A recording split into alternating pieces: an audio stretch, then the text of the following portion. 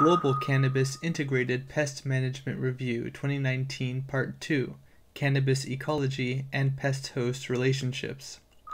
Like many crop species, cannabis is cultivated in numerous locations and has been for millennia.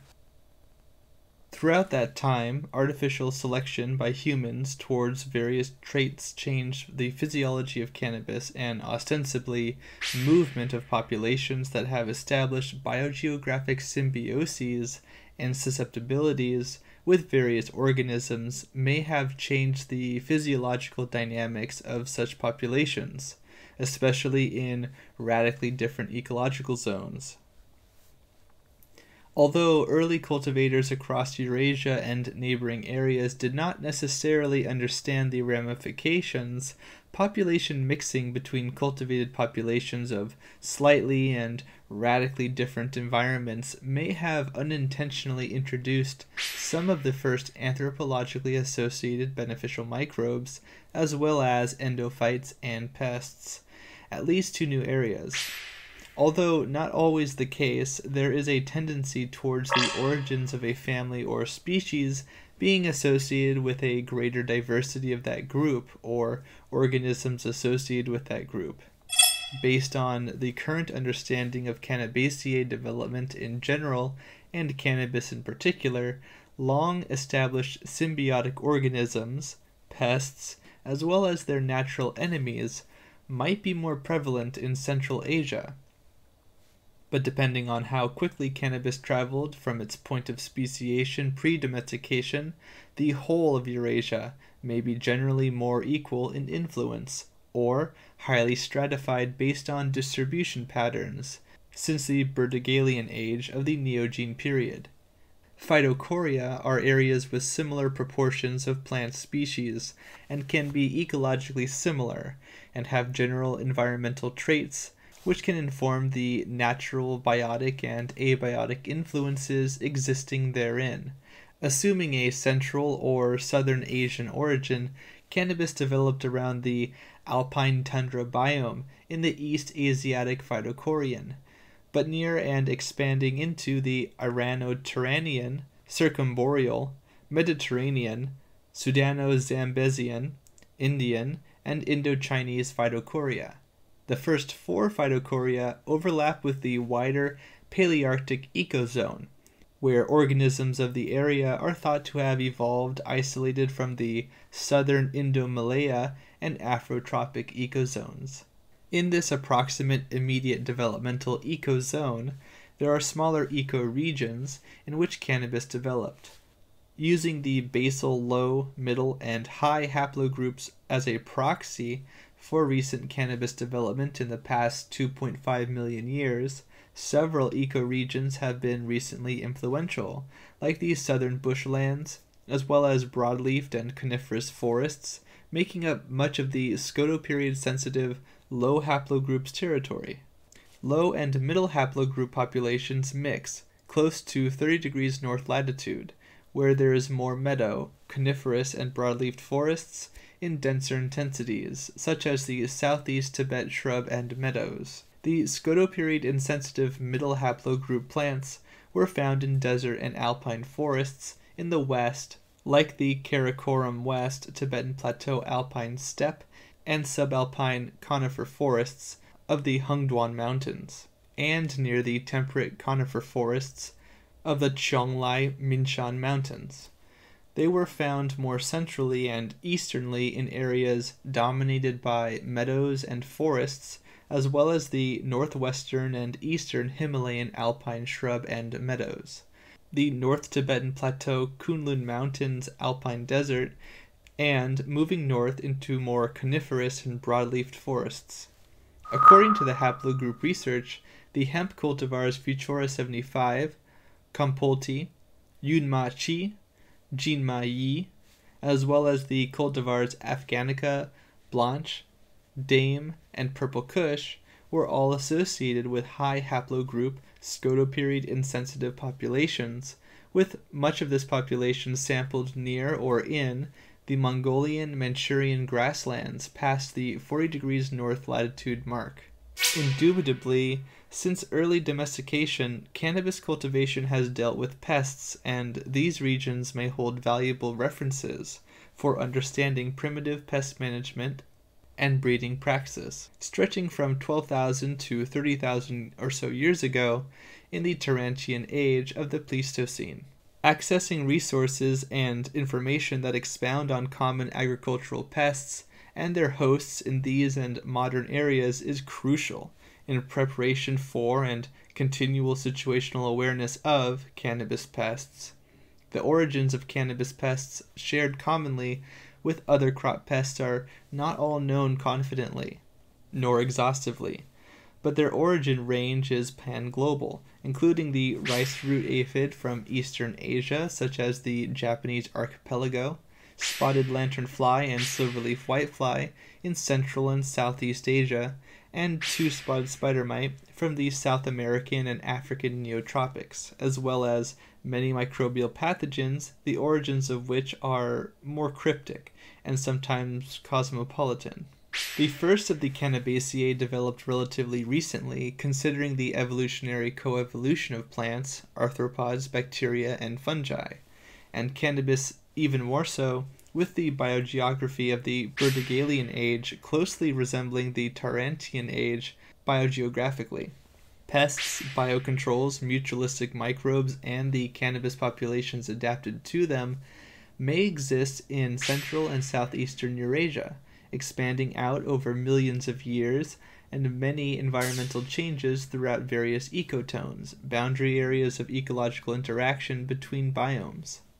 Land plants in general have a very fundamental, intimate, and long-standing relationship with bacteria and fungi. Over much longer timescales, the evolution of green land plants has been shaped by defense and competition. It can also be said that natural selection pressures like these have existed since before their algal ancestors derived energy from light, processed by chloroplasts since before algal chloroplasts developed from their cyanobacterial symbionts that developed hundreds of millions of years ago. Arthropods, too, have played a significant role in the evolution of plants, particularly land plants, representing a unique selection pressure for all early terrestrial life, with many of the extant lineages which encompass some of the most pestiferous species having co-developed with flowering plants intimately. The foundation of land plant physiology, particularly immune and defense-related aspects of physiology, is related to these ancient interactions, and since landfall represents an arms race across several 100 million years, with composite organisms like various lichens, corals, and those of land plants developing very early. Mutualism and parasitism are two ends of an evolutionary lifestyle spectrum, that is, symbiosis, and transition between which can be rapid and capricious. Some of these ancient lineages of microbes may positively affect cannabis growth by competing with pathogenic microbes for space and resources, producing compounds that stimulate certain aspects of growth or immune response, facilitate the acquisition of resources, and even infect pest organisms. Others can act in a symbiotic fashion in some contexts, but change to a commensalic or even parasitic relationship in other contexts, complicating their use and cultivation.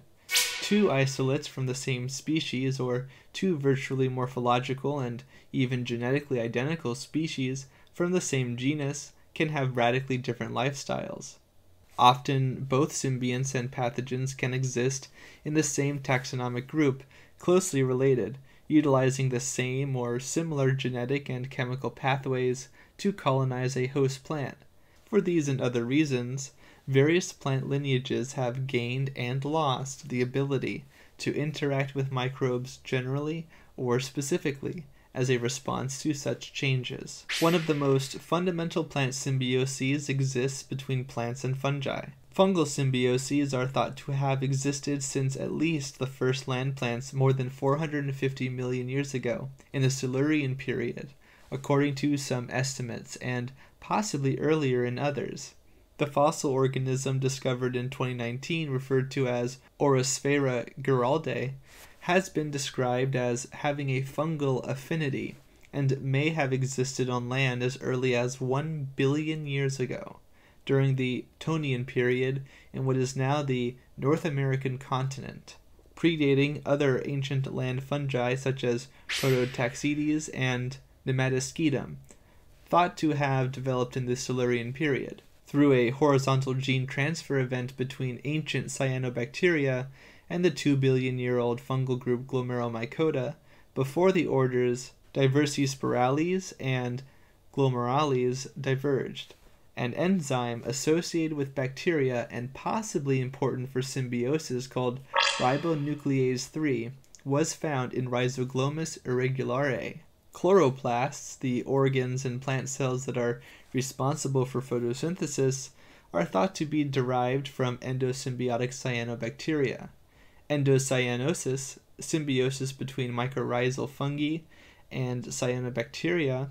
has been documented between a highly unique and older member of Glomeromycota, Geosiphon piriformis, and the cyanobacteria Nostoc punctiforme. Considering Glomeromycota is among the oldest and most gregarious group of plant symbiotic fungi, this context implies early mycorrhizal fungus cyanobacteria symbioses may have predated fungal plant symbioses, in turn potentially affecting early plant development fundamentally, like in the incorporation of symbiotic cyanobacteria, which would become chloroplasts. At the very least, close association between early bacterial, fungal, and land plant life existed, and the most basal land plants developed within this biogeographic ecological context. There are approximately 5,000 fungal species by some estimations that form root colonizing symbioses, of which there are 7 types commonly articulated. There are the endomycorrhizal fungi,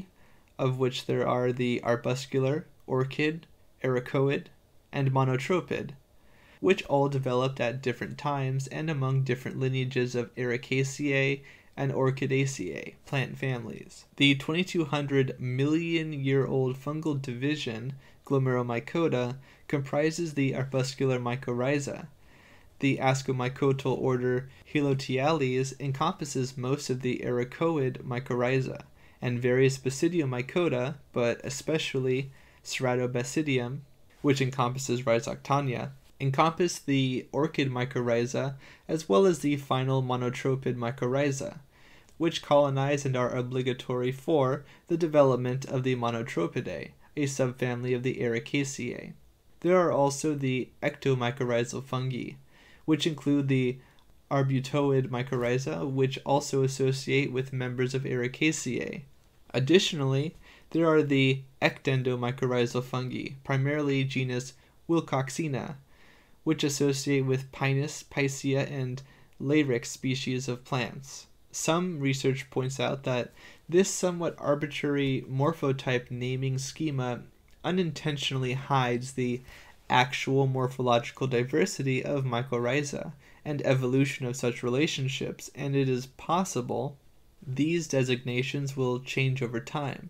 Despite the general plant-positive nature of so many mycorrhizal relationships, it might be argued that the nature by which orchid, ericoid, and monotropid mycorrhizal relationships developed could be considered detrimental to the plant partner and not necessarily synergistic, at least indirectly. These plant groups that rely on such symbioses have a highly reduced morphology, and obligate dependence on resources supplied by the mycorrhiza makes them incapable of surviving without them.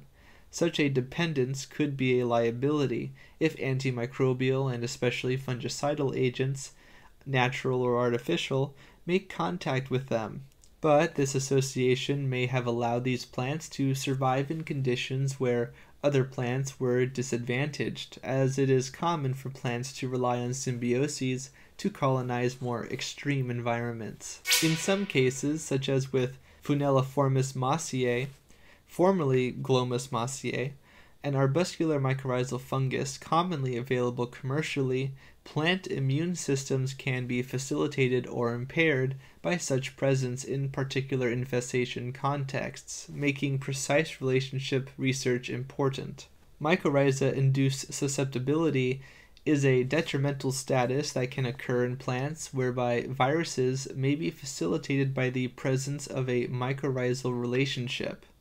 due to physiological changes that can occur therein, like those to hormonal regulation and phosphate nutrition, where timing of colonization and infection, as well as plant age, are integral factors. Rhizophagus irregularis, formerly Glomus intraradices, has been documented to colonize tomato, potato, and tobacco, with such colonization associated with both positive effects, mycorrhizal-induced resistance, as well as negative effects related to viral infection, such as more severe symptoms and an increased viral load. Endophytic insect pathogenic fungi are able to transfer metabolites and nutrients from insect hosts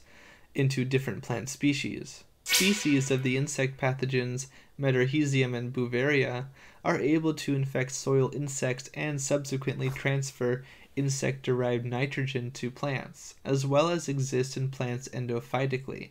and their presence in plant tissue has been correlated with repellent and mycocising effects against herbivorous pests. For some fungi, these traits that were adapted for one lifestyle became exaptated or made useful in another context due to an ancestry of animal-based associations called symbiotic lifestyle switching. Such fungi, and these two genera in particular, are generalist endophytes and have been found to colonize many plant species endophytically. Metarhizium is from the fungal family Clavicipitaceae, in order Hypocreales, the family having existed for at least 115 million years by some recent estimates, forming extremely close mutualistic and parasitic relationships with the grasses, family Poaceae,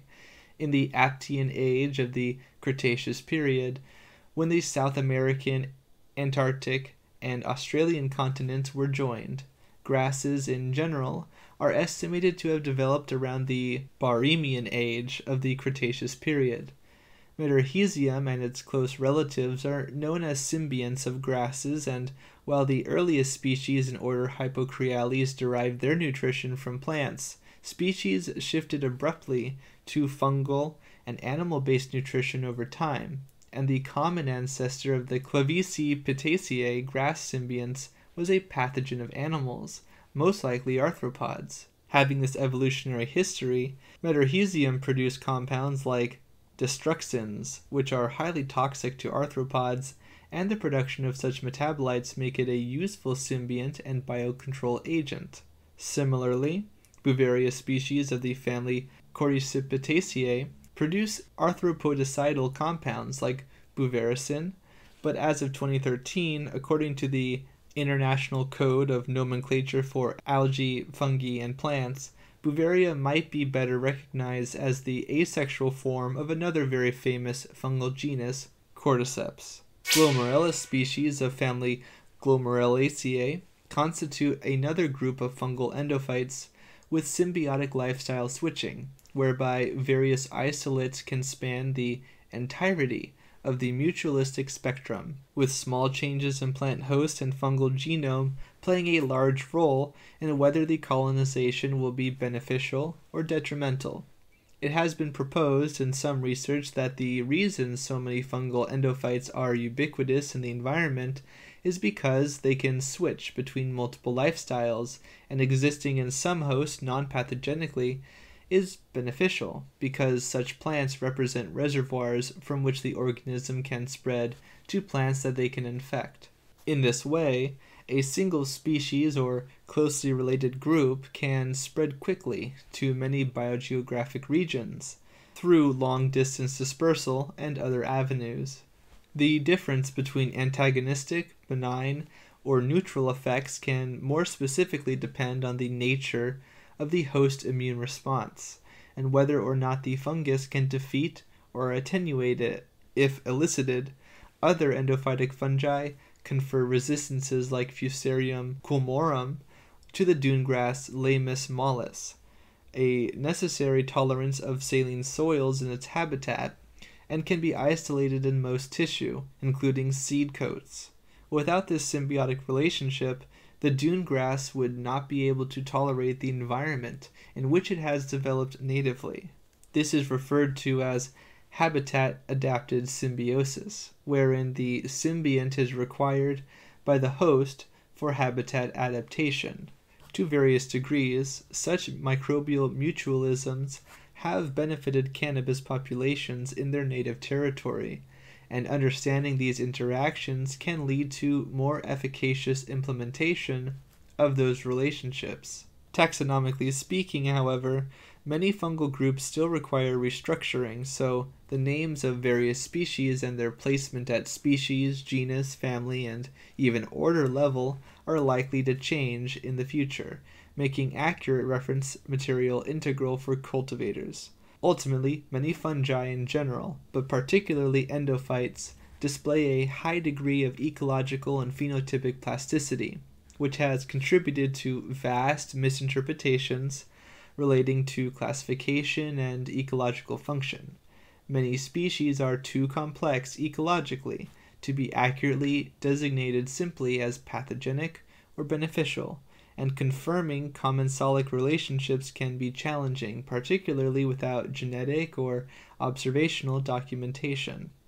Adding to the complexity, fungal and other symbionts may harbor their own pathogens and symbionts that affect their relationships with other organisms. The tropical panic grass, Dicanthelium leguminosusum, can only survive in the soil that is 38 degrees Celsius, but when it hosts the endophyte Curvularia protuberata of family Pleiosporiaceae, infected with Curvularia thermal tolerance virus, it can survive in soil up to 65 degrees Celsius. Plants also developed around bacteria, with various relationships both detrimental and beneficial.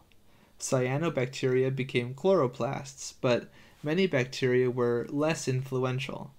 Symbioses are great boons and were foundational to land-plant life, but the mechanisms related to such relationships were and continue to be exploited. In research concerning liverworts, one of the earliest divergent line of land plants, the plant pathogen Phytophthora palmivora was shown to exploit intracellular accommodations for filamentous microbes. Ostensibly, as long as symbioses have existed, so has the exploitation of such relationships using the same manner of interaction. Many pathogens and beneficial bacteria are species that are closely related and have similar physiological tolerances and traits, such as manipulation of the symbiotic relationship. Bacteria-plant interactions are also mediated by vectoring agents that developed in tandem, such as arthropods, like mites and insects currently. The first arthropods have been phylogenetically estimated to have originated in the Ediacaran period, 635 million years ago, with fossil evidence and certain groups arising later, around the Precambrian-Cambrian boundary 542 million years ago, such as the trilobites. This later period follows what is thought to be the first extinction event, the end Ediacaran extinction, when many Cambrian organisms developed rapidly and diversely, a time when the Earth was dominated by the Panthalassan Ocean, surrounding the supercontinent Rodinia. Though research from 2019 indicates that many insect lineages actually predate and did not succumb as severely as previously interpreted. Some recent research estimates that the first mites in groups Acariformes and Parasitiformes, as well as their relatives, developed in the early Cambrian period, and the Hexapoda in the late Cambrian, whereas the basal insects of class Insecta developed about 100 million years later in the middle of the Ordovician period. Owing to myriad vastness and diversity, the arthropod phylogeny has been a point of contention for many decades, and fossil records of many of the earliest organisms is lacking. However, with current estimates, it is clear that such organisms co-evolved with some of the earliest land plants and have associated for the majority of land plant evolution. Several contemporary herbivorous arthropoda rely greatly on and have been influenced by the development of their food source, as well as the holomicrobiome, that is, the entirety of all the genomes in an ecological unit called a biont. A biont can be the body of a human or a plant, a community of plants, or the entire earth. Backed by evolutionary research, there is a prevalent presumption that, for example, intracellular plant pathogenic bacteria transmitted by insect vectors evolved first as insect endosymbionts, only later becoming plant pathogens in a secondary capacity through evolutionary pressures. Gut bacterial and fungal microbiota are important for herbivory in many insects and developed after a mainly detrivorous insect lifestyle arose first. Phytoplasmas of the group Mollicutes and Liberibacter in the group Alpha Proteobacteria comprise bacteria that are all ecologically specialized as arthropod-vectored plant pathogens, and many are virtually incurable agricultural pests, like the various hemp phytoplasmas documented across Eurasia and North America. Other examples of vector-borne bacterial plant pathogens include arthropod intracellular symbionts, such as Arsenophonus of the gamma proteobacteria, Rickettsia of the alpha proteobacteria, and Spiroplasma, which are also Mollicutes. The microbes in these groups have had profound, fundamental effects on the development of arthropods, both contemporary pests as well as their biocontrol agents used by cultivators. Their presence can, in various ways, benefit hosts, especially pests, by defending them from predation and processing food into necessary compounds as symbionts, or influence the sex of offspring, turning an entire population into parthenogenetic, asexually reproducing females, for example. Some symbionts even have their own symbionts, or unique traits that greatly changes their dynamics with the host. Others are much less useful to their host in certain contexts, causing diseases opportunistically or reliably, such as with the Actinobacteria Acaricomys phytocelluli, which causes non-responding syndrome in the specialist spider mite predator Phytocilius persimilis, one of the most commonly implemented and effective biocontrol agents of Tetronychus urticae, the two-spotted spider mite, and others in the family Tetranicidae. Plant microbe arthropod dynamics being what they are, close association has created numerous complex interactions, many of which are undocumented or poorly understood, and the presence of such may cause incidental or egregious problems in various cultivation contexts. Bacteria that can process or fix diatomic nitrogen present in the atmosphere are part of a group of organisms called diazotrophs, and they closely associated with and benefited plants by making nitrogen more available. Over time, these bacterial symbioses sophisticated. Many plant symbiotic bacteria are collectively referred to as plant growth promoting bacteria, for their many observably beneficial effects they can have on plant physiology. It has been posited in some research that the proteobacteria group, specifically Enterobacterales, Pseudomonadales, Xanthomonadales, Rhizobiales, Sphingomonadales, Burkholderales,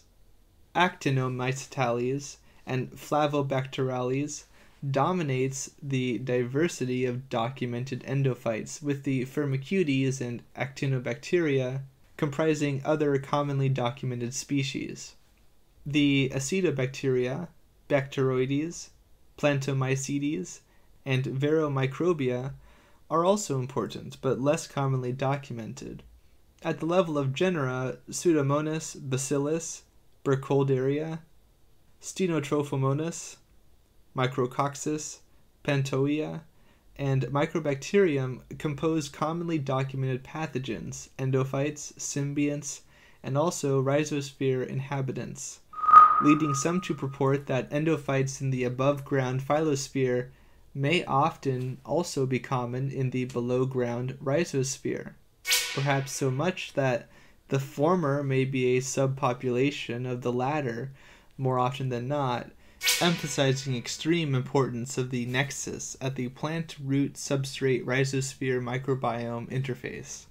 It has, for example, been documented under experimental conditions that some microbes inoculated in substrate were found to have moved from root to foliar tissues, and eventually into the guts of herbivorous caterpillars,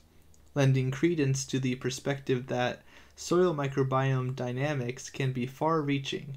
and affect organisms existing in the phylosphere, such as pests. Nitrogen-fixing bacterial symbiosis is rather old in land plants, approximately 100 million years old or so, ancestral to groups in the order Rosales, like the Eurosid clade 1. Though, considering current understanding, there may have been similar developments in extinct land plant populations prior. Nitrogen-fixing bacterial symbiosis requires the induction of root nodules in plants, which only occurs in the Leguminosae and Parasponia genus of Cannabaceae. Genes such as those associated with fungal symbioses like SMERC were integral for their initialization. Without such fungal symbiosis genes developing and acting in concert with other genes related to pollen tube formation and leg hemoglobin production, as well as their polyploid replication, nitrogen-fixing bacterial symbiosis, as it is understood, might not exist. Research regarding the starkly unique evolution of nitrogen-fixing rhizobial symbiosis in Parasponia andersonii and the legume Medicago truncatula found parallel loss in the same symbiosis genes, which challenges the view that nodulation symbioses evolved in parallel, raising the possibility that nodulation originated approximately 100 million years ago in a common ancestor of all nodulating plant species, but was subsequently lost in many descendant lineages. Since mutualism exists on a spectrum and many pathogens share common pathways of colonization, plants must be able to mediate ongoing relationships by either validating quality of the microbe using chemical communications as a proxy for suitability, or by attenuating lower quality symbionts post-colonization so that they do not receive as many resources from the host plant. These two examples are the partner choice and sanction strategies respectively, and are examples of two hypotheses about how symbioses between plants and nitrogen-fixing bacterial symbionts in particular function. Current and ancestral Leguminosae benefited from several ancestral polyploid events that allowed for a range of relationship tendencies with such bacteria, from highly promiscuous species that interlocute with a wide range of microbes to very specific symbioses like those well known between actinorhizal bacteria like Frankia and rhizobial bacteria like Rhizobium. The Cannabis Bacteriome in general and symbioses in particular are not well known, but for Parasponia in the family is there the only non-legume nodulation symbiosis documented currently. Such symbioses have been gained and lost over time, and many plant lineages related to Leguminosae lost the ability seemingly completely in all or most extant species, which may speculatively inform their contextual importance to cannabis development and cultivation. Without specific research into these relationships, it is difficult to come to many demonstrable conclusions at this juncture in cannabis microbiome research, but speculatively, it may be possible that those symbioses were lost because they became more parasitic than mutualistic, a common development, and that many of the plant species that relied greatly and even obligatorily on such interactions, especially for fundamental necessities like surviving changes in environment or defense against herbivores, perished with the advent of newly pathogenic relationships. Some microbial communities may have been sensitive to the many fluctuations in global environment over millions of years, but the composite nature of organisms, their reliance on the presence of food and shelter provided by biotic and abiotic sources, makes wide speculation impractical. In addition to endophytic bacteria, endohyphal bacteria, or bacteria that exist symbiotically in fungi, have been documented in cannabis, specifically the hemp cultivars Anka, CRS1, and Yvonne. Though better understood more recently, sophisticated understanding of the influences of endohyphal bacteria is lacking, and somewhat less so for endophytes generally, so their application for the promotion of plant growth is limited. These special bacteria are particularly important in that they influence the diversity of fungal endophytes, enhance their tolerance to stress, synthesize compounds vital for colonization of the plant, and regulate their fungal host's reproductive mechanisms. However,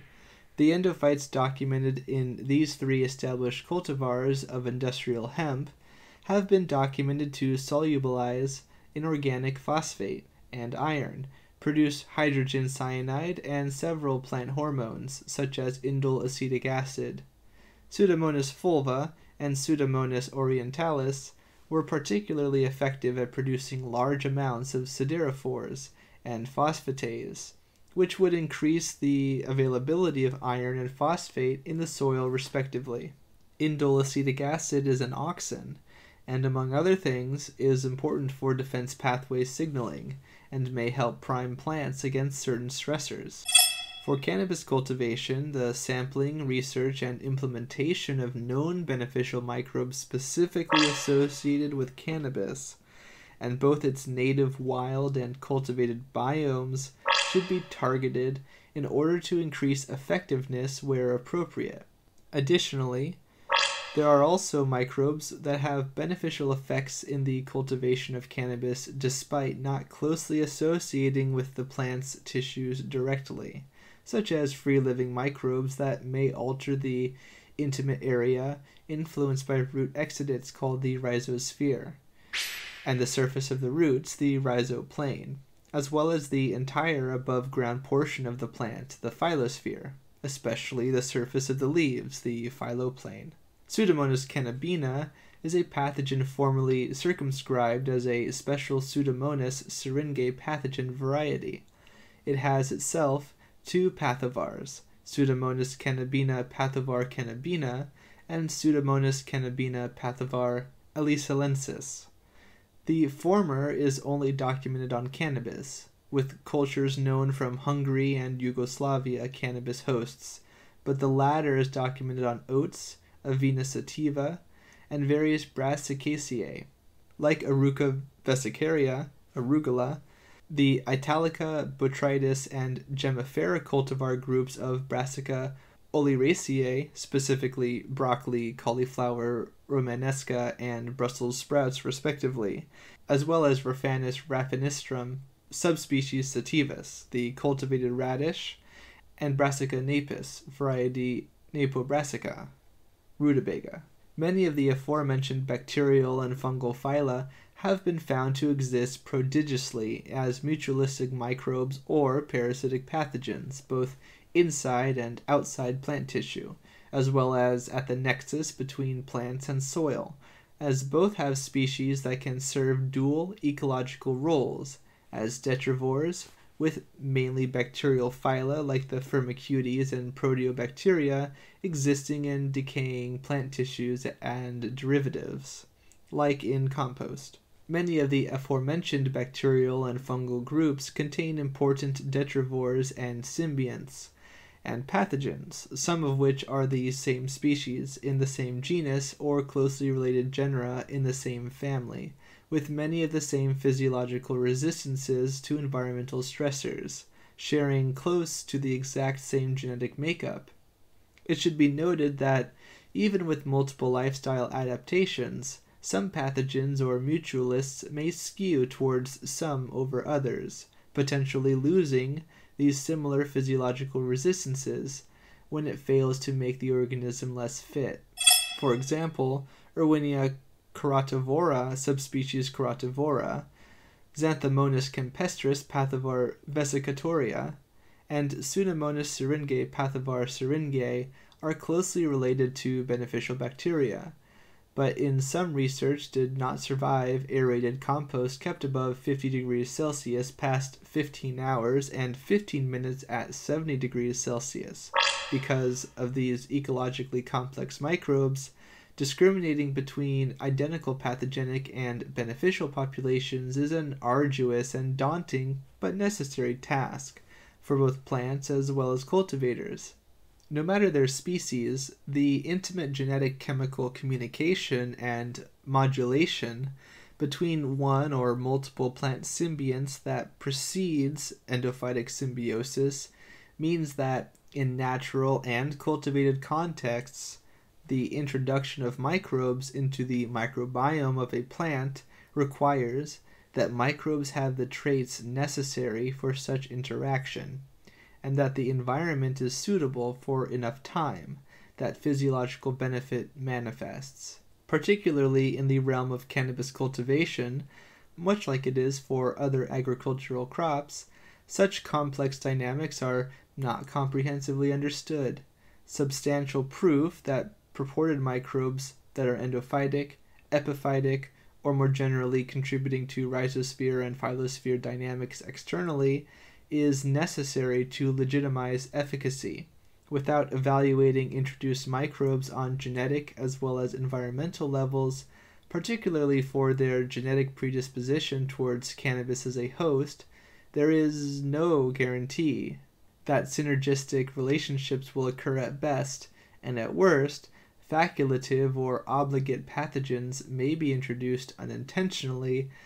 through natural and artificial inputs. A 400 million year old fact, intimate relationships between land plants and microbes utilize the same and similar avenues of interaction, be they beneficial or detrimental, both because what it means to be beneficial or detrimental changes between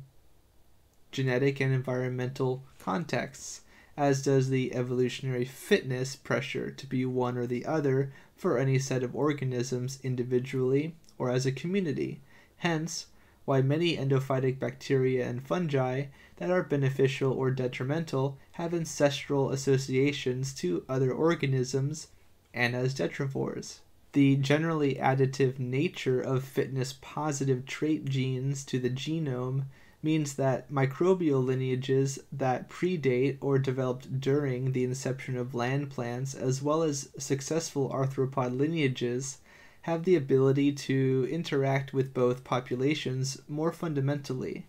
as some of the earliest land colonizers. As it has seemingly happened, the ability to colonize multiple partners, even partners that might not sustain them nutritionally or in certain states, has given rise to microbes that are as successful and long-standing as they are, surviving multiple extinction events and fundamentally terraforming the surface of the Earth and altering the atmosphere. In close symbioses or other associations with microbes, sometimes the genome is altered or reduced,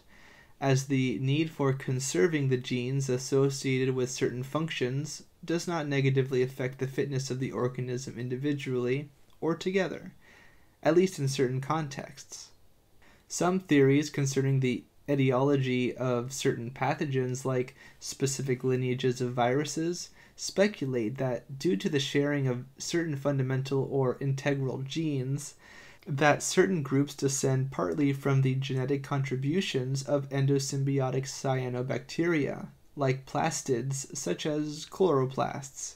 It can be said that genetic compatibility plays a fundamental role in the composite, multifaceted dynamics between organisms, perhaps better understood as meta-organisms, holobionts, or supraorganisms, which are all terms that relate to and account for the interconnected nature of life. Through various contexts, genetic changes have additionally radical ramifications to the effects of these compatibilities, like the many cultivation contexts that exist. Other forms of identification, such as staining and morphological observation, can be useful in the identification process of microbiota,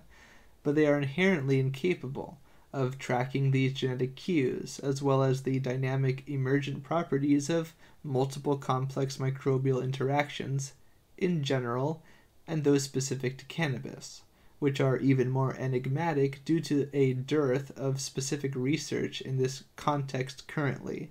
For these and other salient reasons, microbiological disciplines rely on genetic analyses when studying facets like ecological function, myriad novel or unculturable microbes that exist in the soil, bodies of water, and atmosphere, but are difficult or impossible to study, as well as their taxonomic relationships.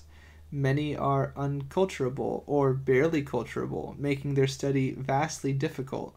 especially where concrete understanding of ecological roles are concerned. Through processes like horizontal gene transfer and what is referred to as natural competence, the genome and subsequently its function in many microbes can change, replicate, and spread very rapidly, even to generally unrelated species,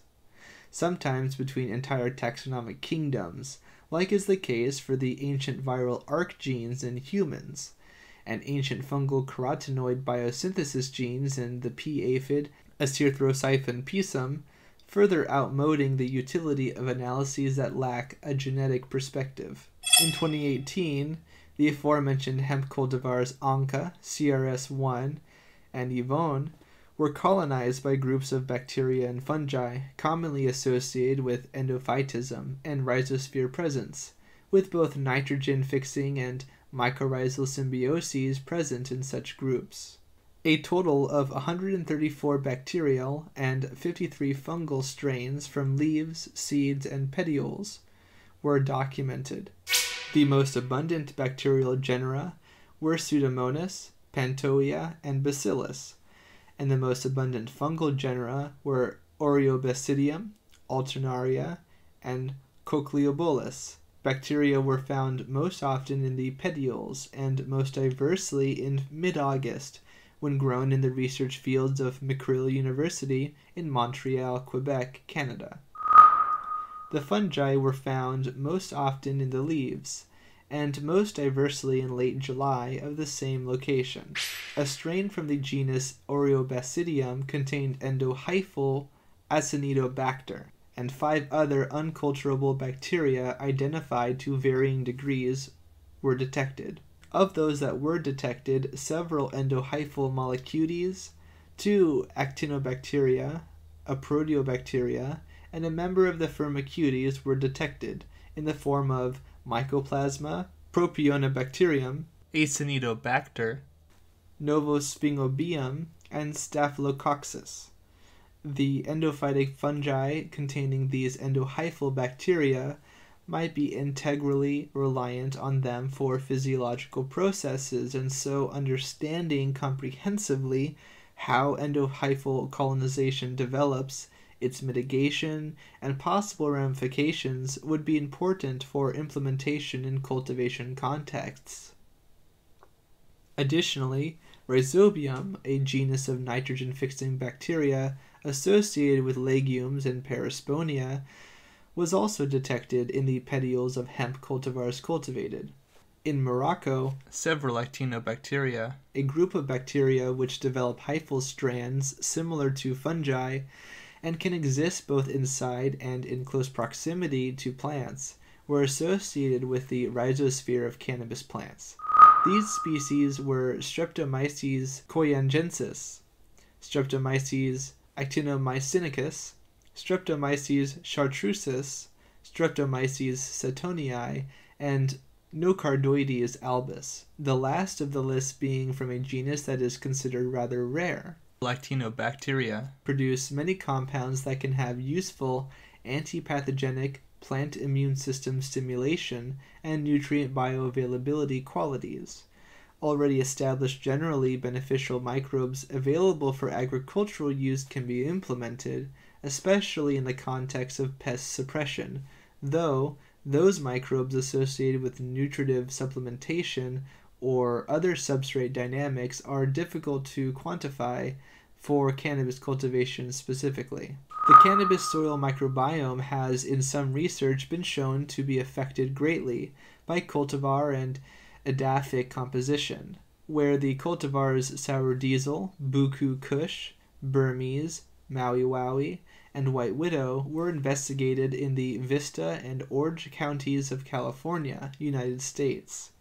Microbiome community composition, the diversity of individuals, was primarily influenced by soil type and the properties therein, but the structure of that microbiome community, its number of individual species, was primarily influenced by cultivar. This supports a prevailing concept regarding plant bacteria, fungal, and other microbial ecological interaction, wherein general soil microbial communities in the pedosphere are selected by way of the concentration of rhizodeposits, the exuded plant root cells and related compounds that attract and nourish many soil microbiota. It is from this microbial community that associates with the rhizodeposits in the close proximity of the roots, the rhizosphere and the rhizoplane, that are then selected for through convergent plant host genotype dependent factors as suitable endorhiza, endophytes that can exist in the roots, and in some cases systemically colonize a plant's stem and leaf tissues. Indeed, the cannabis microbiome in the rhizosphere and phyllosphere is influenced by cannabis physiology at the molecular and genetic level, making genetic cultivar microbe compatibility a significant factor to account for in cannabis cultivation and the integrated management of pests, where such microbes and especially endophytes are concerned. Systemic colonization of plants by microbes can have a wide array of effects, and this includes detrimental pathogens, where facultatively pathogenic in certain contexts like with Pseudomonas and Streptomyces species, obligatorily pathogenic in all contexts like with Botrytis cinerea, or generally benign and even beneficial organisms like with many soil-associated entomopathogenic fungi, such as Beauveria bassiana. The unique Cannabaceae species Parasponia andersonii is known to form symbiotic relationships with two genera from the family Rhizobiaceae, Rhizobium and Ensifer, a genus of family Bradyrhizobiaceae, Bradyrhizobium, and a genus from the family Phylobacteriaceae, Mesorhizobium. Since the genus Rhizobium has been documented in cannabis, it is possible that Ensifer and other Rhizobiaceae may be compatible with cannabis, but more research is necessary to this end. Many Bradyrhizobiaceae in general and Bradyrhizobium in particular are associated with plants, and Mesorhizobium is associated with the roots of plants, such as lotus, which fix nitrogen, befitting a member of the Phylobacteriaceae. Viruses are intracellular self-replicating replicons, or entities that can direct their own replication, but require a host in order to do so. Viruses are some of the most numerous infectious agents, and many groups have only recently been discovered, some of which found to be in fact exceedingly common. For example, a 50 milliliter sample of marine water can contain as many as 50 million viruses, many of which are bacteriophages, viruses that infect bacteria. Viruses mutate readily, at a rate much more accelerated than the genomes of other organisms. Many have been analyzed and found to be hundreds of millions of years ancient, with many lineages suspected to predate land plant development, and others developing at other various points in prehistory.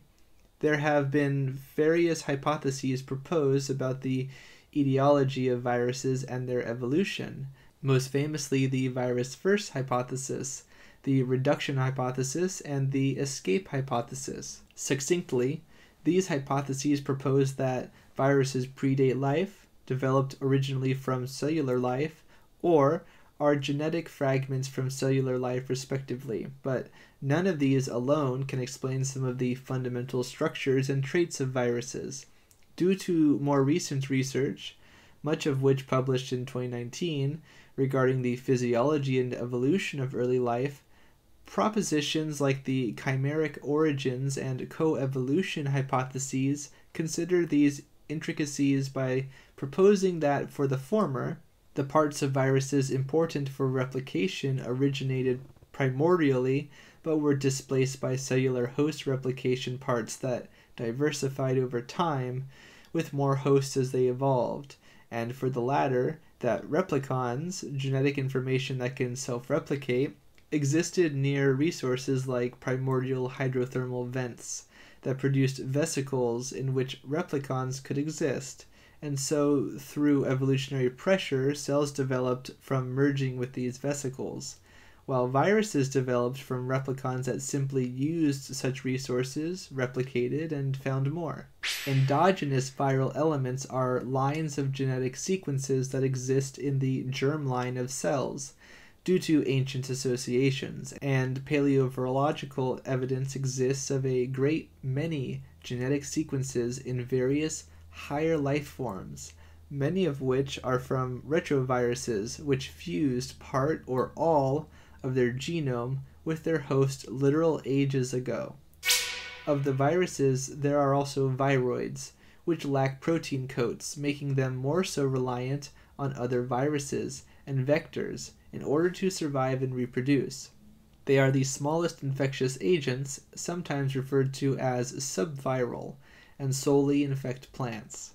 Although viruses comprise some of the most damaging plant and animal pathogens, several are mutualistic and have been documented to integrate with hosts as well, sometimes through colonizing another endophyte like a fungus or bacteria. The families Hypoviridae, Rheoviridae, and Narnaviridae commonly cause hypovirulence in plant pathogenic fungi. Many have complicated names, such as Botrytis cinerea midovirus 1, itself a strain of Ophiostoma novo-ulmi midovirus 3b, which infects Botrytis cinerea, the causal agent of gray mold in cannabis and many other plants. Conidia, or asexual spores, as well as hyphae, through anastomosis, can vector hypovirulence, reducing the severity of such infections by decreasing overall reproductive and developmental growth. Mycoviruses can also be beneficial to fungi and plants, having a very close relationship with the Ormia-viruses that infect plants, implying that some level of genetic overlap exists between certain plant viruses and mycoviruses. The aptly named Botrytis Ormia-like virus is thought to potentially be a link between mycoviruses that infect fungi and ormaviruses that infect plants. For example, the cannabis virome in particular is poorly studied, but insight from current virological research elucidates these complex interactions across the spectrum of symbiosis, which may aid or impair the cultivation of cannabis both directly and indirectly, by influencing the cannabis plant, its mutualistic and parasitic associations, and other factors. Some recent viral and subviral agents confirmed in cannabis as of 2019 include lettuce sclerosis virus, beet curly-top virus, cannabis cryptic virus, as well as hop latent viroid, and it is likely more exist and may become adapted. Beneficial microbes and biocontrol agents implemented in a holistic, integrated pest management strategy may become affected positively or negatively by viruses and their environmental dynamics, especially considering their high rate of mutation. Finding viruses that bolster mutualistic endophytes or biocontrols and impair pathogens and pests of cannabis to this end could lead to the addition of another sophisticated facet of IPM strategy and biosecurity. For these and other reasons, the extremely vast breadth and depth of ecological interactions between plants and microbes should not be underestimated. As cannabis microbiome research advances, these interactions and their nuances will be detected and described, leading to a more adroit application and comprehension of microbiota to achieve a multifaceted holistic cultivation strategy. Microbial biocontrol agents are already available, and more cannabis and pest-targeted microbes backed by research will be implemented as relationships are elucidated. Acknowledging that the integral and reliant relationships between organisms leads to what might be described as a meta-organism made up of biotic and abiotic factors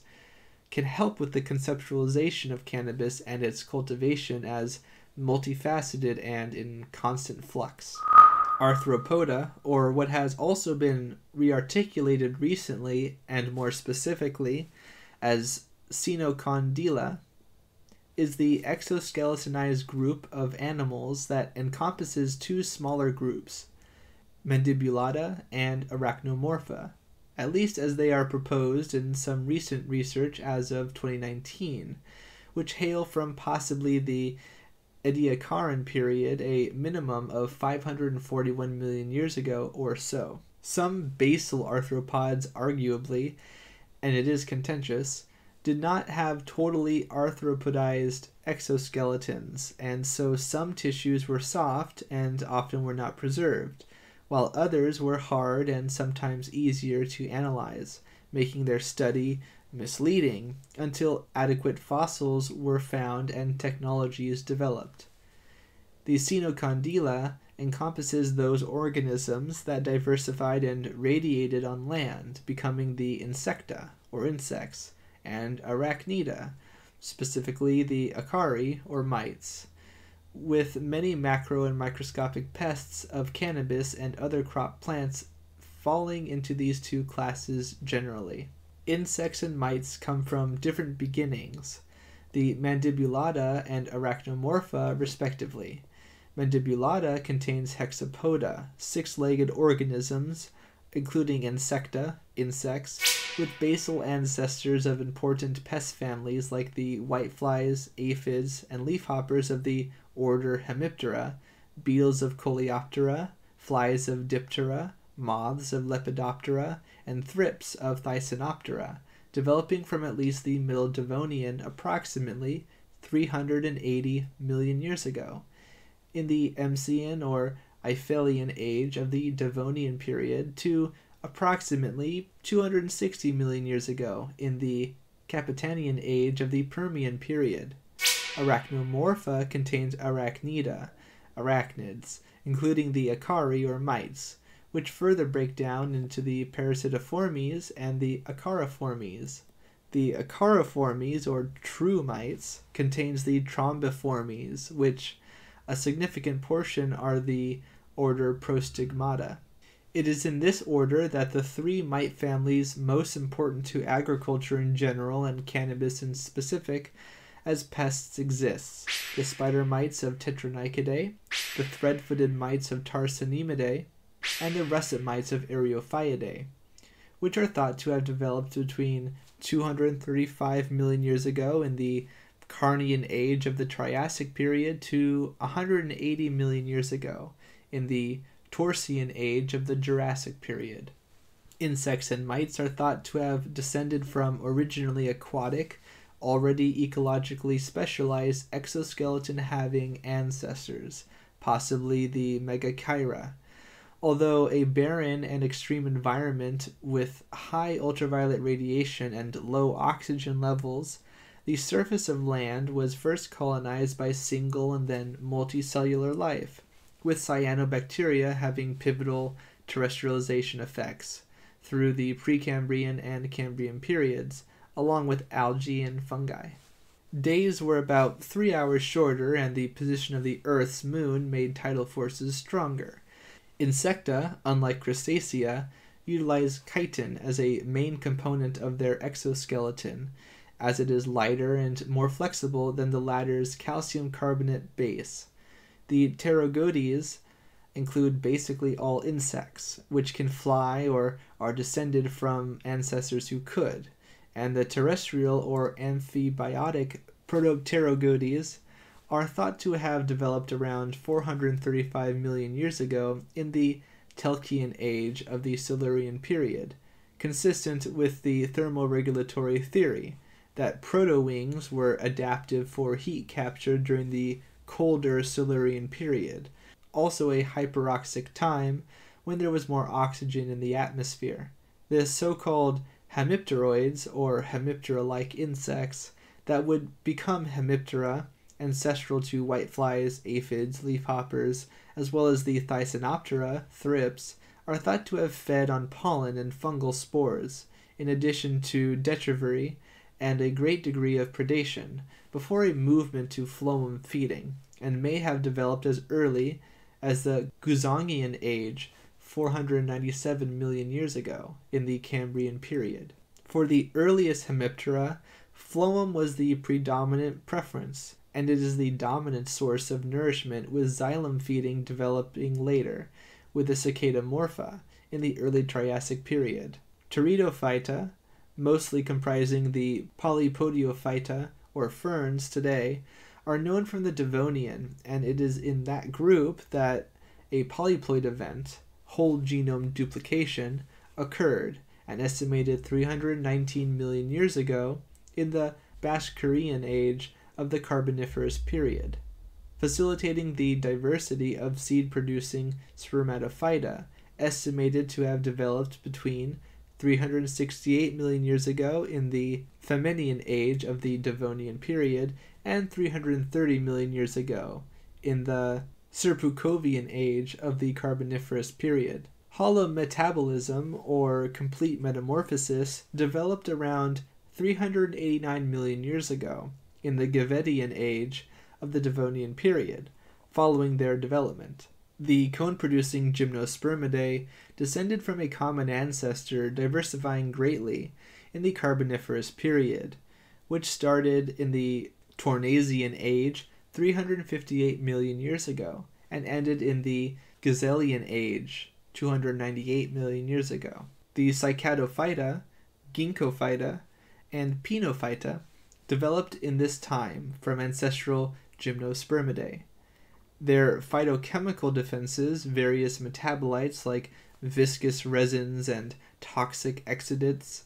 defended them against herbivory by insects and other arthropods and microbial infection. Although in the past it was thought that major plant-associated insect lineages developed with flowering plants, it is actually the earlier cone-producing plants, before the end Permian extinction, with which these lineages diversified first. Flowering plants, the Angiospermidae,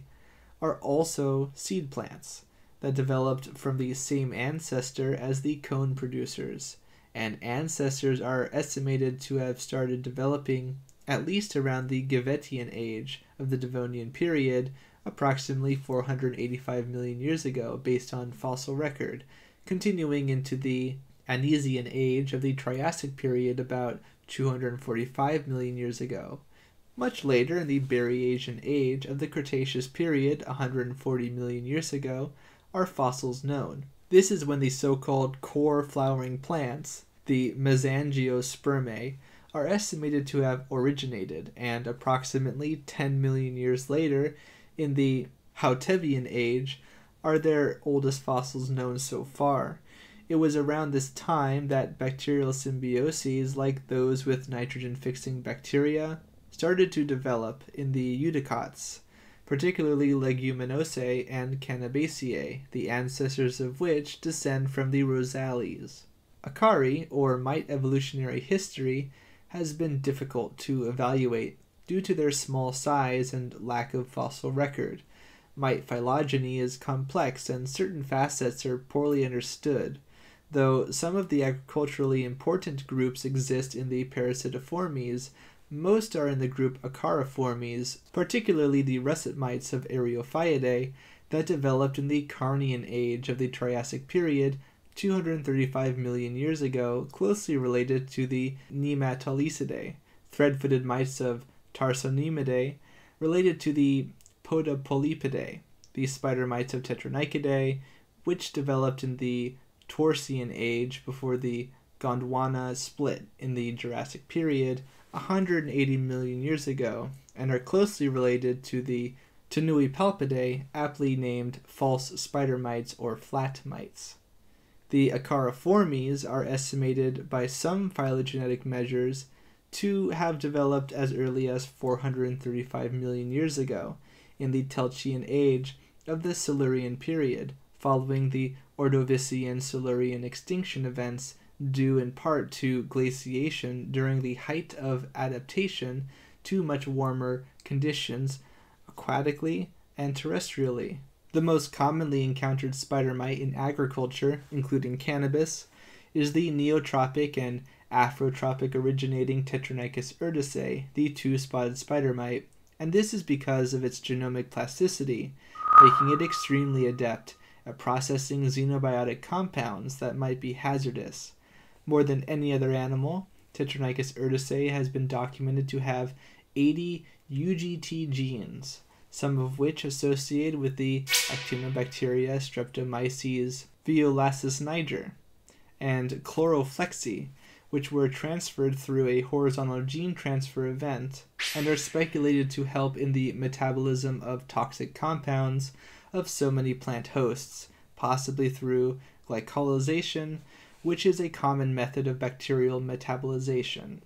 One of the most common biocontrol agents for the two-spotted spider mite is Phytostylius persimilis, a member of the family Phytoseidae,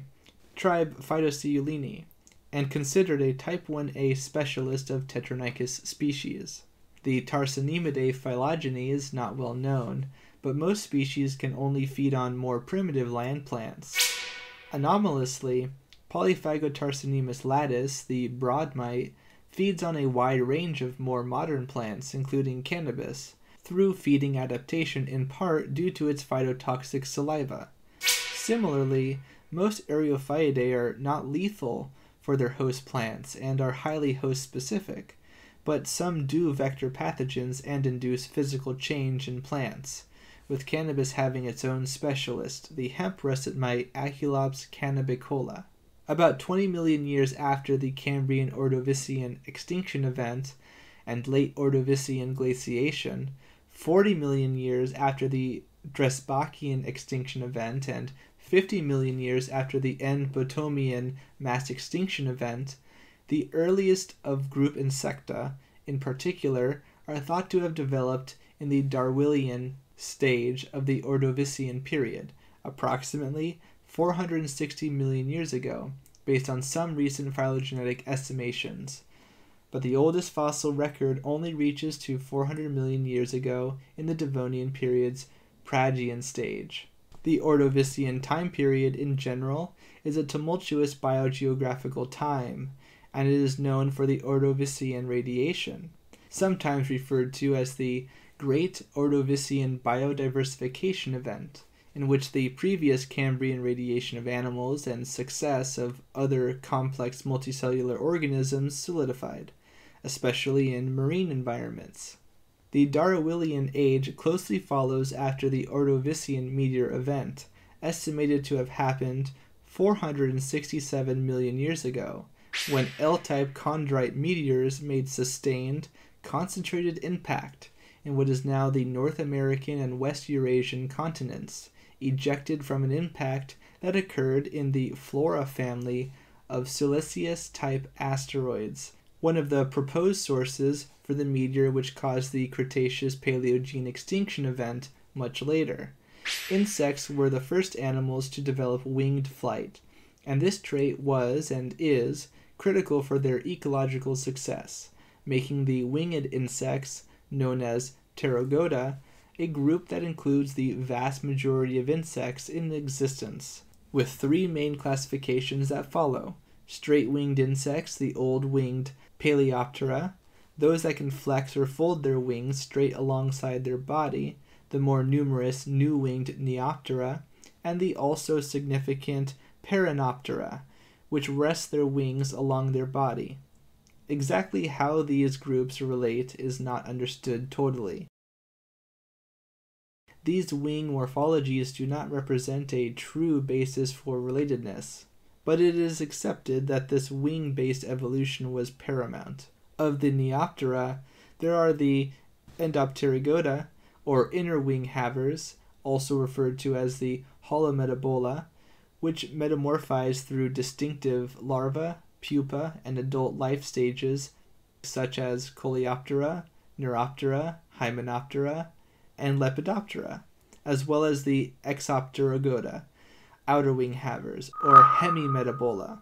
which develop through successive nymphal stages terminating as adults, such as the Orthoptera, Hemiptera, Blatodia, and Dermaptera. The first insects probably developed from freshwater Pancrustacea ancestors multiple times, and water-associated Holometabolous insects, those that develop amphibiously and require aquatic spaces to complete their life cycle, were some of the first. The 60 million year timescale known as the Carboniferous period, from 358 million years ago to 298 million years ago, was an especially important time for insect evolution and radiation due to its higher oxygen and temperature levels. Some of the earliest fossil evidence for certain winged insects, such as the Protothoptera, that predated the current grasshopper group Orthoptera, is dated to the late Serpucovian stage of the Carboniferous period, 330 to 323 million years ago, with their grasshopper-like mouthparts existing as some of the earliest, and implied an omnivorous diet. Paleoptera, like primitive lacewings of Neuroptera, are also known from this period. The dragonflies of Odonata are developmentally amphibious, and fossil record supports the existence of loosely similar organisms in the Carboniferous called the Odonatoidea, and included the largest flying arthropods to ever exist, the griffin flies, dated to the Bashkirian age of the Carboniferous period, 315 to 323 million years ago. Of these, the largest, Meganeuropsis, had a wing length of 33 centimeters, wingspan of 71 centimeters, length of 43 centimeters, and existed later in the Artinskian age of the Permian period, 283 to 290 million years ago. Ancient rochoids, proto-cockroaches, collectively called Blatoptera, were also very common in the early Devonian and Carboniferous insect record, and are thought to have diversified into modern cockroaches, termites, and mantids, as well as possibly other groups like Hemiptera, though Socodia is considered the most ancient fossil-supported hemipteroid, or hemiptera-like insect. In the very late Carboniferous period, 315 million years ago, in the Moscovian age, another extinction event called the Carboniferous rainforest collapse occurred, wherein the equatorial forests of supercontinent Euramerica fragmented, and both oxygen and temperature levels lowered, radically affecting arthropod development, with a reduction in size being most prominent. Lineages that survived the Permian-Triassic extinction event 252 million years ago encompass most of the extant lineages observable today, with close to 60% of insect families estimated to have become extinct due to methanogenic microbes, meteor impact, and volcanism,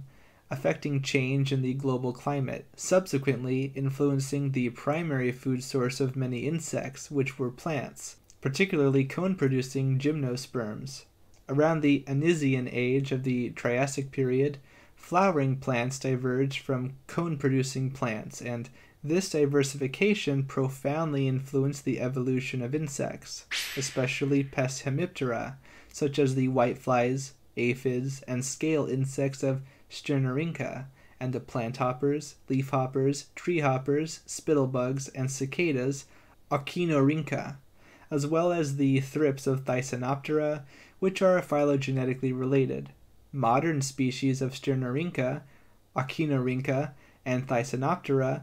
compose most of the Paraneoptera, and these groups account for most vectors of the phytopathogenic microbes that have been documented, several of which are documented cannabis pests that transmit such pathogens. The basal lineages of Paraneoptera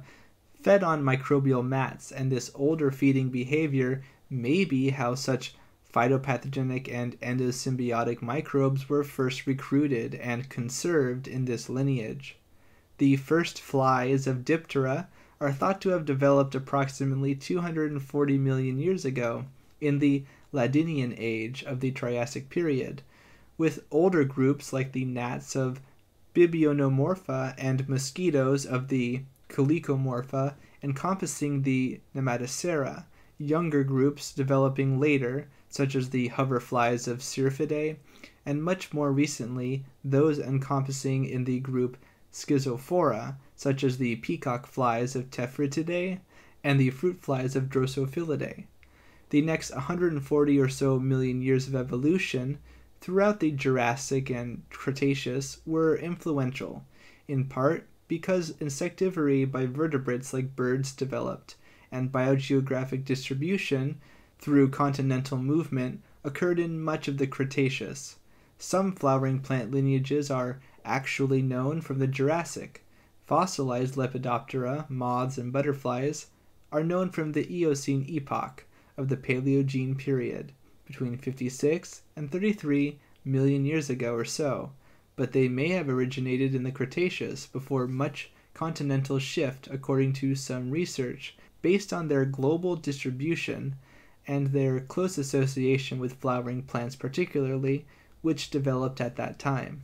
Insects have formed important and ancient beneficial symbioses with various microbial life like viruses, fungi, and especially bacteria, particularly as endosymbionts, such as is the case with most Hemiptera. The volatile molecules produced by many bacteria particularly play a primary role in the chemical communication of insects.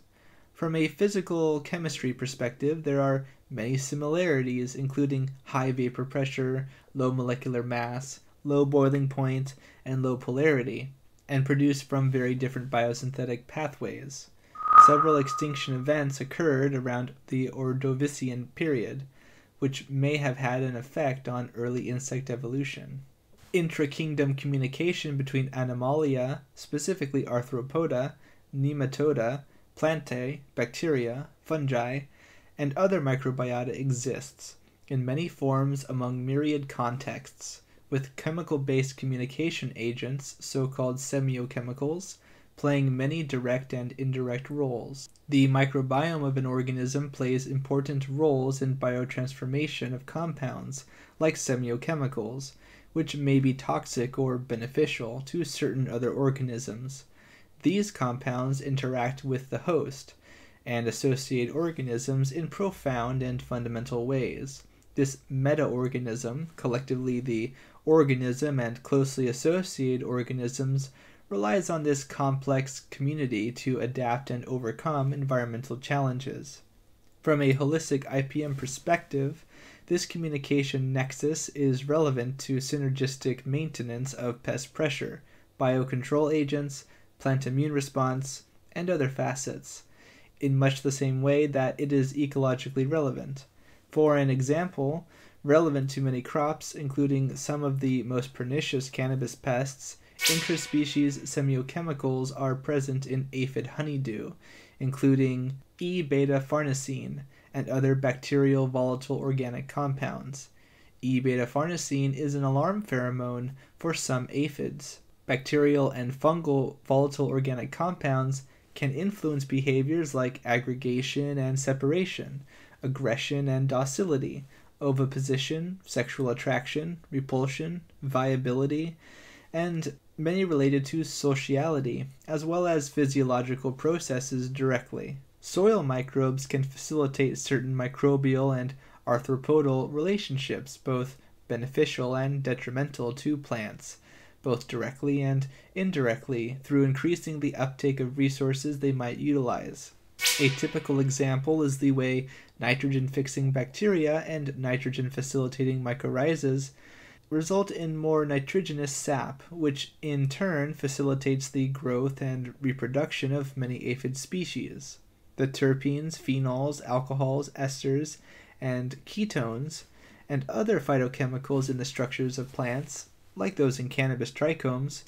can be broadly toxic and physically hazardous for susceptible organisms that are exposed to them. Some arthropods have symbionts that reduce their toxicity or even incorporate them into their physiology for defense, which in such a case might increase its attractiveness through evolutionary selection pressures. Many bacterial symbionts that have these functions are proteobacteria or molecules of the same genera as beneficial and detrimental endophytes. Another example of a tripartite microbe-insect-plant symbiosis mediated by semiochemicals regards a model aphid species, the pea aphid, Acyrthrosiphon pisum, Staphylococcus scurri,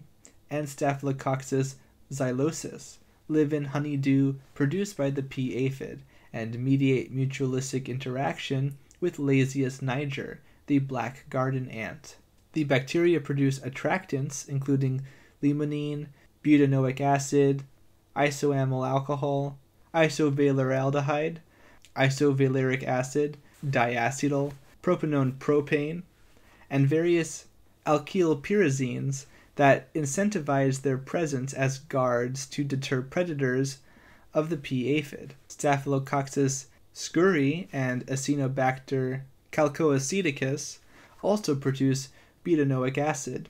and other compounds in honeydew that are attractants and ovipositional stimulants for example, Epicirphus balteatus, a hoverfly that is a natural biocontrol agent of the pea aphid, described in some literature as the most efficient, abundant, and highly specialized Aphidophagous predators. Honeydew is also a substrate for non-pathogenic epiphytic sooty molds in the order Capnodiales, and rhizospheres in general, and beneficial microbes in particular, that facilitate the uptake and assimilation of nitrogen in plant sap, which directly facilitates the reproduction of aphids and production of honeydew, which attracts both detrimental and beneficial organisms associated with aphids, making the presence of honeydew more ecologically complex than previously recognized or appreciated. Based on the current understanding of cannabis evolutionary history and the nature of recent host-pest relationship models and hypotheses for invasive success of plants and animals, some speculation can be made about the dynamic. In research concerning conifers, species that diverged between 10 and 30 million years or so are predicted to be at risk for sharing herbivorous sap-feeding insects as potential pests. For conifer species that diverged between 1 and 1.5 million years ago, there is a risk of sharing potential pestiferous bees, wasps, and ants. This research is some of the first of its kind to confirm certain hypotheses about pest-host relationships and may be of use in predicting potential pests in cannabis presently and more precisely in the future. Additionally, some assert that Central Eurasia may be the origin of Angiospermae, the entire flowering plant group, or at least close, but this is not definitive. The enemy release hypothesis is one of several that explains how some plants and other organisms are particularly effective at colonizing new habitats in certain contexts. On introduction to a new region, species experience a decrease in regulation by herbivores, infectious agents, and other natural enemies, resulting in a rapid increase in distribution and abundance. The endophyte enemy release hypothesis expands on this premise, explaining that there is a propensity for microbes to exist inside plants, especially those that confer physiological benefits. In some cases, there are developmental trade-offs that make sense when under the stresses of natural enemies because their presence is a net positive and overall improve population survival. When introduced to a new environment, these microbes can allow some species to better adapt, especially if they are free from native enemies. Additionally, a plant population that normally benefits from these native microbes due to their mitigation of various stressors might be separated from the microbes and any benefits or costs associated with them when transported to a new environment. Without natural enemies, such populations might flourish due to both the lack of enemy pressure and the defense costs associated with endophytes. If they are free of costly symbioses, crop and other plant species can grow more vigorously in certain circumstances, unhindered by some of the defense costs for pest pressures. Likewise, the development of both cultivated and wild plant populations may be influenced through the colonization of certain endophytes, which may be more prevalent in the native ranges of various plant species. The novel weapons hypothesis suggests that colonization success is sometimes attributable to competitive, defensive, and predatory traits. Traits developed for defense in a given community of organisms, both plants and their symbiotic partners, can appear and subsequently disappear when pressures are reduced and low enough to not select for them over a period of time. The evolution of increased competitive ability hypothesis accounts for the tendency for escape from enemy pressures to cause a reallocation of physiological resources from defense to growth and other competitive traits. All these hypotheses have important implications for plant cultivation and the integration of pest management techniques, especially at the interface between environment, biocontrol agent, target pest, and plant physiology. Considering these ecological assertions and the observed patterns on which they are based, integrated pest management of cannabis might sample for speculative pests, the biocontrol organisms for those pests, and beneficial microbes from the lower, middle, and upper latitudes of eastern Eurasia, encompassing areas of what is now the People's Republic of China, the Republic of India, and other biomes associated with wild and cultivated cannabis populations in the Eurasian continent. Historic sites of cultivation, both ancient and contemporary, and surrounding areas can be useful for investigating pest populations that may still reside natively or exotically, transported by human cultivation methodology. Such sites may be important concentration points for both genetic development of cultivated cannabis, as well as pests which may have been drawn to and subsequently adapted to cultivated cannabis environments in various biomes. Additionally, although perhaps not directly generalizable, due to the difference in physiology between cannabis and conifers, if we applied the same previously mentioned model, potential pests might be found from closely related genera in the same family as cannabis, such as hops in the genus Humulus and hackberries in the genus Celtis. Both hops and hackberries are cultivated and propagated by humans, making them a potential vector, based on some models. More loosely, generalist pests that feed on Cannabaceae, Moraceae, or Urticaceae may have adapted to more fundamental immune system developments shared by these related families. Cultivation targeting certain qualities in cannabis can radically change the susceptibility status of cannabis populations, as the selection for genes related to certain traits can simultaneously select against resistance genes and protein families that defend against pests and pathogens directly and indirectly. As is typical for many cultivated plants, wild populations can contain dramatically increased resistance factors compared to cultivated populations, and feral populations that have escaped cultivation selection, as well as land-raised populations associated with certain geographic areas, represent a reservoir for gene-based resistance traits to both biotic and abiotic stressors. Unbeknownst to the earliest cannabis cultivators, Selections for certain traits also selected against others, which may not have been recognizable, but still detrimental, such as pest resistance and microbial compatibility. An example of closely related plant speciation relating to pest specialization for Cannabaceae may be represented by Phorodon cannabis, the cannabis aphid, and Phorodon humulus, the hop aphid. Both aphids are from the same genus in the tribe Macrocephaeni, subfamily Aphidinae, and descendants from a common ancestor that may have followed both the geographic expansion of cannabis and, for the hop aphid, hop, and alternative prunus genus stonefruit hosts.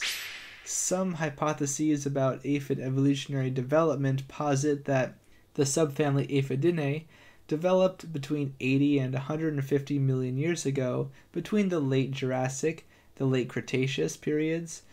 and may have quickly radiated 43 to 66 million years ago in the Paleogene period, around the time aphids were moving from conifers to flowering plants, and a crucial period in which the cannabis forerunner genus Aphananthe developed. In the speculation of macroscopic pests like insects and mites, as well as microscopic pests like fungi, bacteria, water molds, and viruses, already documented feeding and infection events are crucial to understanding the current pest pressure globally.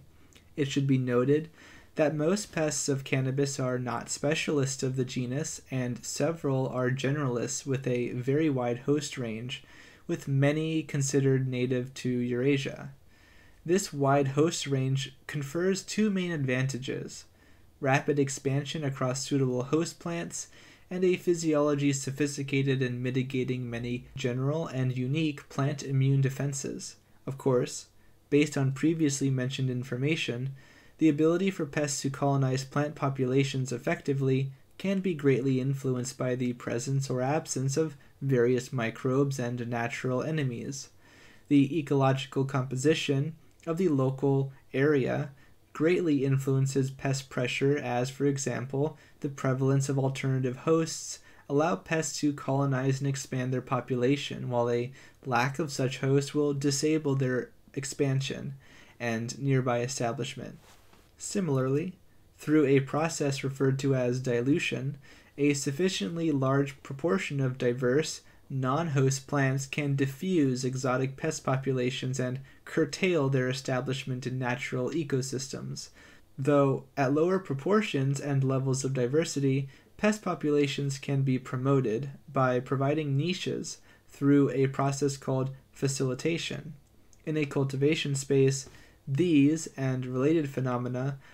can be manipulated in order to facilitate cannabis production and impair pest establishment. The culling of unnecessary plant life is useful to deny pest populations alternative hosts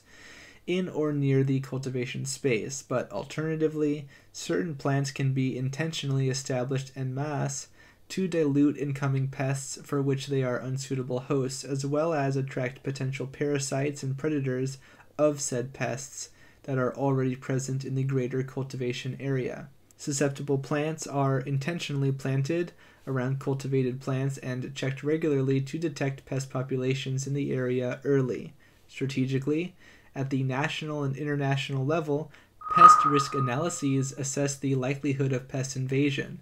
Plant cultivation and the trade of produce and ornamental plants is one of the most common avenues for pest dispersal, and these analyses are often limited by our knowledge about what pests actually exist at and along trade routes. For this reason, commodity risk analyses are implemented. In one study, Zenthanol plants were planted in Beijing and Fuyang, China, in order to document potential pests and their movement into other locations. At each site, 105 insect species and host associations were found on Zenthanol plants, and 90% of these associations had not been found in a previous literature survey of insect pests of the 5 plant species utilized. Nearly 80% of these associations were not found in a posteriori literature survey. These subsequent assessments classified 9%, 7%, and 84% of the insect records as presenting a high, moderate, and low likelihood of introduction, respectively. These results show the benefit of whole sentinel nurseries to identify potential infestation of plant commodity imports. Similar strategies are used at lower scales, but the concept is the same: detect potential pests before they become problematic. In addition to this directive, important observations should ideally be shared with organizations dedicated to the recording of such information and development of defensive measures in the face of concerning population data.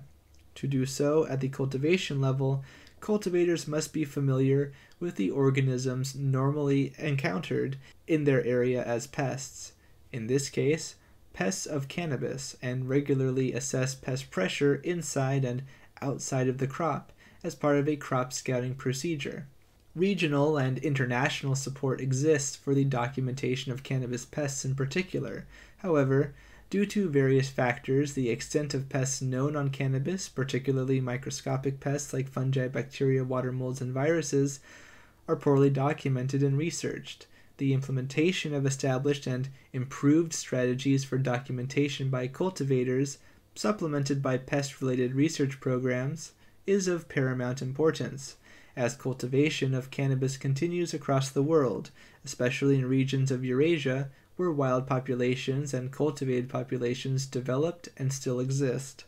There is a concept called phylosymbiosis, and refers to the ecological relatedness of the microbiome of an organism and its relationship to the evolution of the organism itself. It explains a pattern whereby microbiome communities are unique to related groups of organisms, and while distinguishable between species, increase in relatedness as species increase in relatedness, and vice versa. The microbiome of two species in the same genus will be more similar than two species in different genera, families, and orders. It is also the case that this relationship is functional. The microbiome of the organism in which it associates affects that organism's performance. One of the factors that regulates this relationship is the host's immune system, as the production of antimicrobial compounds necessarily limit and select for microbes that can mitigate exposure. The microbial endophytes found in genera closely related to cannabis, such as Humulus, Celtis, and Parasponia, may be similar and potentially interact in similar ways. Aphids are some of the oldest plant herbivores, and their evolution follows a similar influence, being closely associated with the evolution of their hosts, from cone-producing plants to flowering plants, with various groups developing and adaptively radiating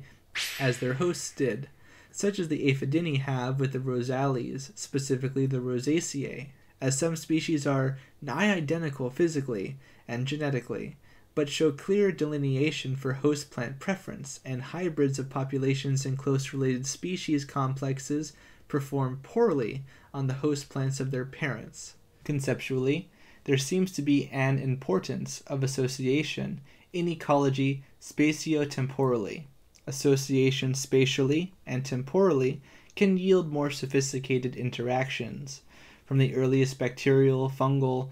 botanical, and animal life and their environment to contemporary present. From various and highly divergent lineages such as these, composite organisms such as lichen or the cyanobacterial origins of the chloroplast make up or fundamentally influenced species from different lineages that have existed since before the beginning of life on the surface of Earth, and those symbioses, whether commensalic, mutualistic, parasitic, or another, continue to change over space and time, making up the interactions of Earth's holobiome, interfacing genetically through the massive hologenome, all the genomes of all the organisms on Earth, communicating through all the facets of life possible, born from these ultimately genetic influences. This is relevant to cannabis cultivation because human influence has intensified this spatial and temporal ecological coevolutionary dynamic through domestication, selective breeding, and cultivating populations in close proximity, giving rise to various cultivars and having emergent ecological properties on wild populations directly and indirectly affected by human agriculture.